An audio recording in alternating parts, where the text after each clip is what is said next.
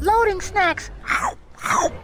What's good, Loading Snacks Universe? Your boy Jokes is here. I am at Blerdcon 2024, and right now I have the honor of sitting with a gentleman who honestly is probably one of the pillars from my childhood.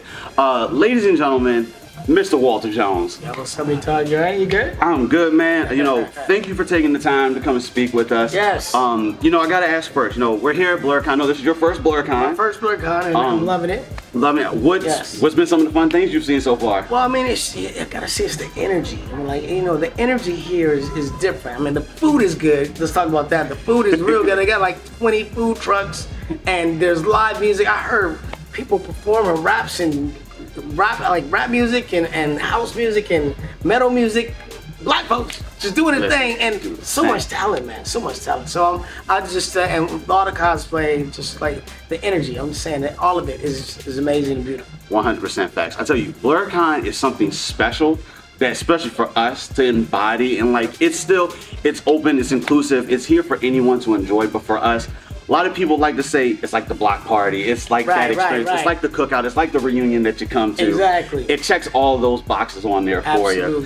But let's go ahead and talk about it. Of course, for the majority of you guys probably are familiar with him playing Zach on the Power Rangers. Did you ever expect 30 years later to be, we're here still talking about Power Rangers now? Man, I thought, I mean, you know, when the show hit, we were the #1 kids show in the world in the first week. And that was like hard to believe, and not really understanding what it was, because we were busy working every day.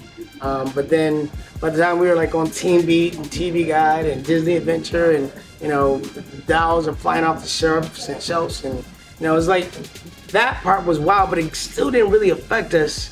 And so by the time I left the show after the second season, or during the second season, I figured, okay, well, it's probably got, you know, 5-10 years maybe, but 30 years later, oh, come on, man. And it's been every day. It's like, I've done so much more in my career. I've worked on lots of different shows. Absolutely. I've worked for 30 years, but I will always be known as a Power Ranger. 100%. I mean, like, everywhere I go, somebody's like, hey, Zach. And I'm like, they're like, oh, that's him. You know? So it's crazy. It's crazy. I dig. It's like, I grew up, of course, Power Rangers still to this day is my main childhood memory that I think of. Yeah. I love you, Mom. I probably drove my mom crazy, driving from place to place, trying to getting the figures, getting the flip heads. That was probably like the most challenging thing to do for it. Right. But now, pretty much 31 years at this point now, once and always, did you ever think we were going to go back and revisit? You know, it took me 28 years to come back to the show. 28 years is a long time. But that's like, that is a whole lifetime. That's like, you graduated high school, you graduated college, you met a woman, you got married, you had a baby, now you're 28. I'm like, that is a lot of life to live in between. And gratefully, thank God, I was able to cut back and jump right back in like I never left. So, you know, Hip Hop Keto was still alive.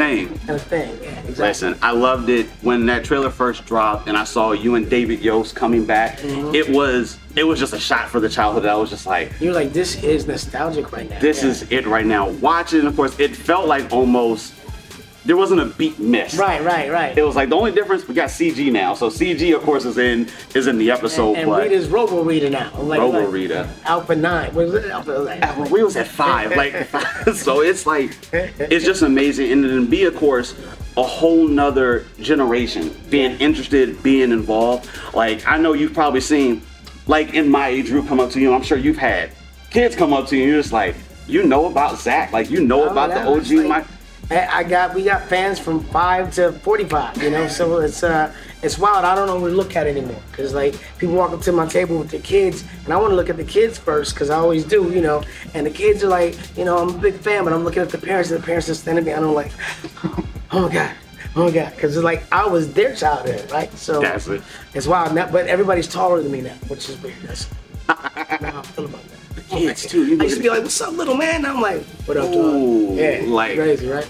But of course, nowadays, like what is Walter Jones doing nowadays? What type of project, what type of things that we're doing now? I'm still working as an actor, you know, I've been doing that for 30 years, everything from voiceover to television, film, commercial, so forth and so on.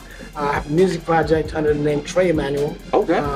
I changed it because I wanted my music to be its own thing. You know, Power Rangers is such a big brand that I don't want to affect that aspect of it. I want my music to be able to be free and me, and so I'm definitely a grown man now. Love it. And of course, family, and Fanword. Fanword is the company we're with, and we're doing some great things for the fans. If you're interested in seeing video content that is made exclusively for the fans, check out Fanword, and that's dope. And then I got a comic book coming out with Boom Comics. I'm up for a couple of films, so we'll see what happens. And I love it. Otherwise, I'm traveling the world and meeting the fans and just doing my thing. I dig it. And of course, traveling, like, how many conventions I can only imagine that you probably end up doing in a year? This year, I got about 28. 28? Yeah, so that's about, busy. I feel like that's about where we be at sometimes, because like literally we're all up the East Coast as well too. So from our standpoint, we know some of the chaos, but I can only imagine from your standpoint what the It's all love. I mean, I just love to meet the folks, so it's cool. I might have to get back to business. Hey, listen, I dig it. So for the people at home, unfortunately, that are not here right now, if they wanted to be able to follow Walter Jones, keep track of, how would they be able to contact you? Can find me on all social media platforms under Walter E. Jones. At Walter E. Jones, that's simple. Or I think Facebook. No, I saw Walter E. Jones. Hey, listen, Google's your best friend too, so throw it in there, but make sure you find the right one. Find the right one. You're probably gonna know Walter if it E. is. Jones. You will see me. I'm there. It's like, you know. Hey, listen. I greatly appreciate you taking the time with us. I want to let you get back to the table because I'm sure there's people lining up right now, I got folks ready to go. Guys, Walter Jones here, Blerdcon 2024. We're getting ready to step up because we got more work that we got to do as well too. But until next time, we will catch you later. Deuces. What's good, Loading Snacks universe? Did you think that was too sweet? Well, do me a favor. Like, share, and subscribe on whatever platform you're watching us on. And also, jump on over to patreon.com/loading snacks where you can support us in everything we do and pick the tier of your choice. Much appreciated.